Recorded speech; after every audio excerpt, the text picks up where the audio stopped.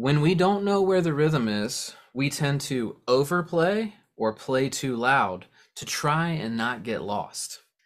Has anyone experienced that in their life? Like you might be jamming with some friends, playing music. You play too much, right?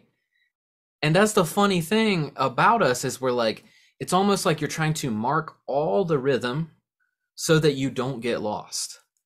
And it's actually when you settle back and you stop playing and realize that the music is going to continue going and you can continue to be in time and in rhythm without playing. That's like a place, that's like that next level place where like, nah, I don't have to play.